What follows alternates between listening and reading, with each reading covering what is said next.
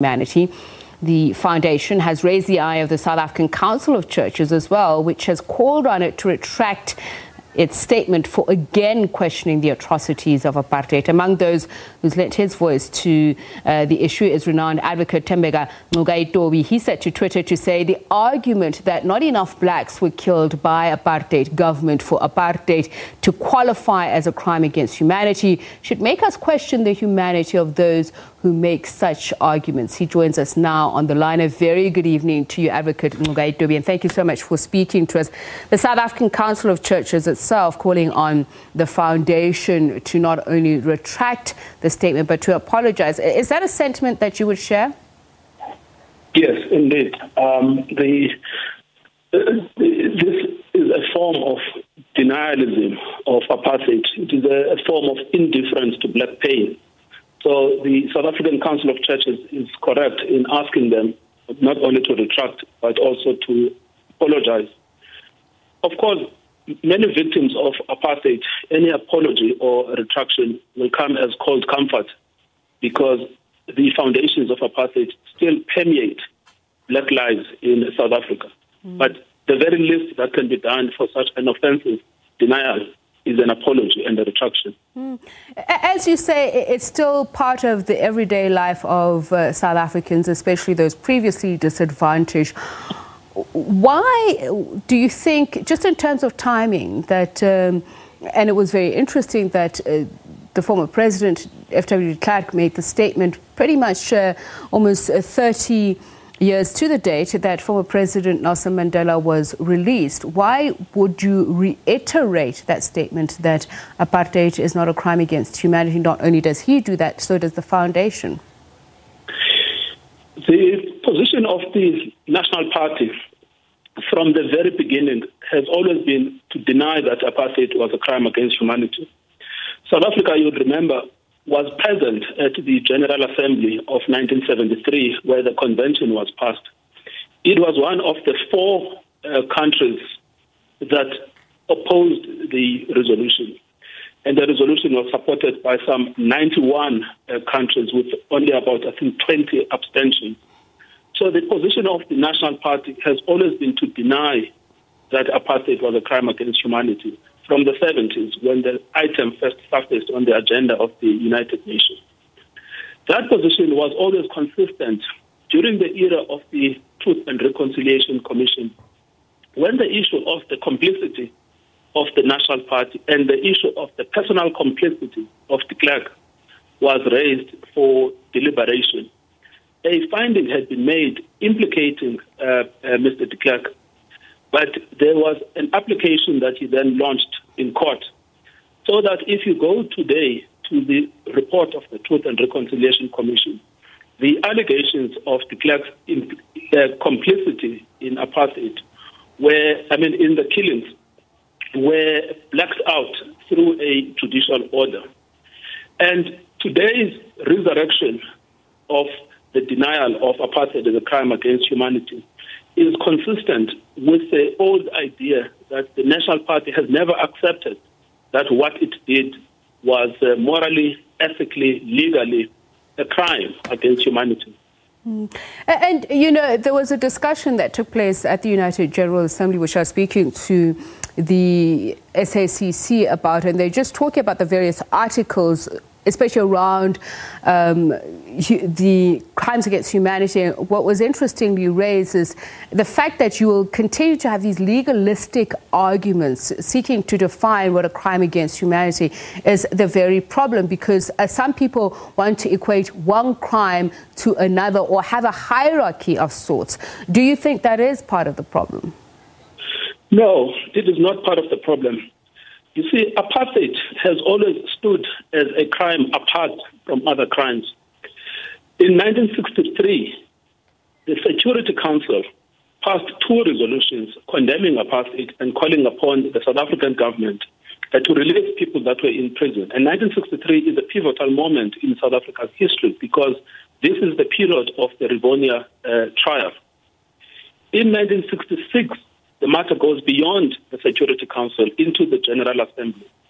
And 1963 is also important for another reason. The de Klerk Foundation disingenuously claims that the labeling of apartheid as a crime against humanity was a Soviet plot. And yet, at that meeting of the Security Council was present France, China, the United Kingdom, America, and Russia, all of whom are permanent members of the Security Council.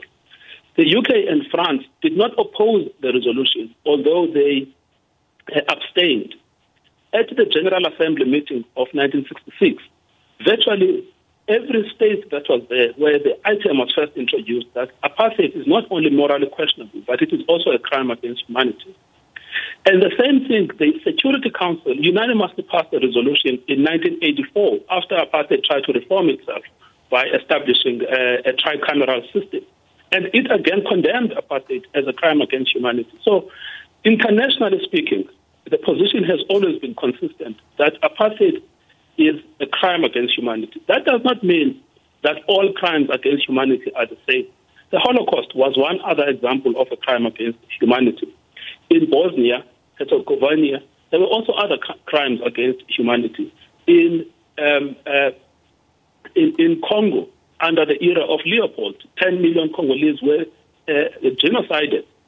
In Namibia, when the Germans occupied Namibia, there was a genocide. So there are different forms of crimes against humanity, but they nevertheless retain the essential characteristics of criminal conduct on a systematic and mass scale targeted at a specific group, whether it is race, whether it is gender, whether it is culture, whether it is language. So it is almost like murder. Some people are killed as a consequence of a shooting, others by drowning, others by strangulation. But nevertheless, they are still murdered. One does not say that murder by shooting is worse than murder by strangulation, because murder is murder is murder.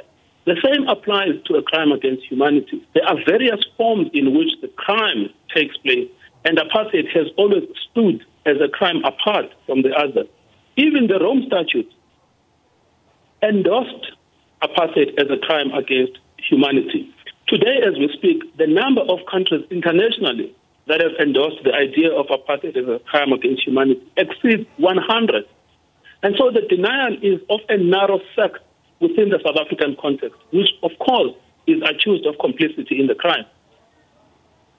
Now, you have the foundation saying, I quote, deplorable as it is, we cannot find from a legal point of view they emphasize and accept that apartheid in this manner can be made a crime against humanity. But most importantly, it goes on to say crimes against humanity are so grave in nature that they must be meticulously elaborated and strictly construed under existing international law. Are they saying there are no articles that, as you've just outlined, that actually are in line with this?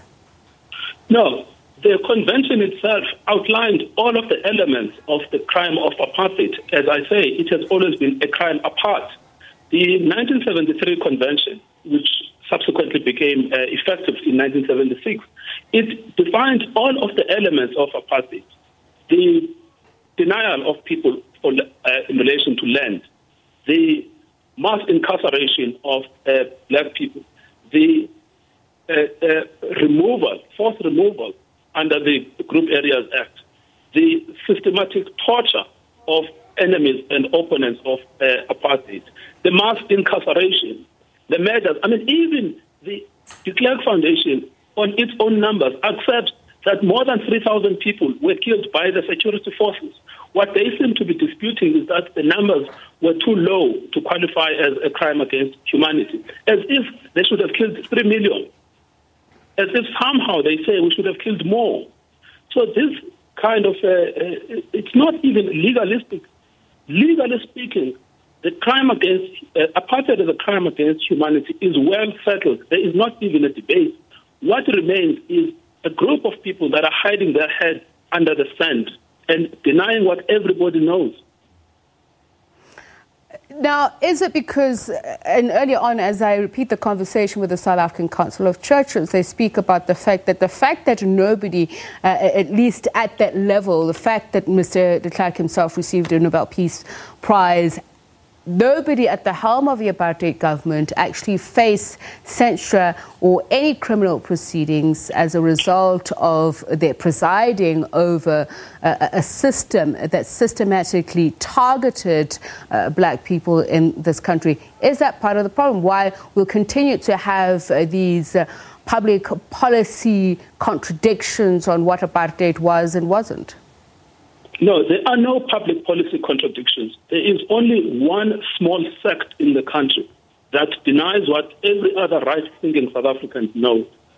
And so we should not elevate the FW de Klerk Foundation to the level of ordinary, honest, truth-speaking South Africans, white or black or Indian or colored, accept that apartheid was a legal wrong committed against a group of people because they simply did not have political power or economic power or military power. So that FW de Klerk Foundation should not be elevated beyond what it actually deserves.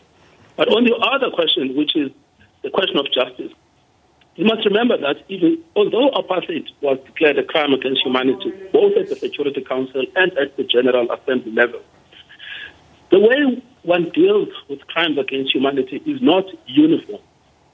In the context of the Holocaust, the German generals faced a trial at Nuremberg, and those who were found guilty were sent to jail, and some of them were essentially executed, and those who were found not guilty, of course, released.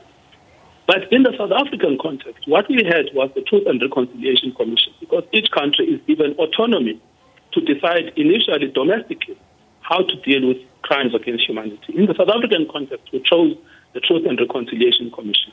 Now, the element of the Truth Commission that was crucial was that you got amnesty if you testified truthfully. Now, most people did not testify truthfully. They did not get amnesty.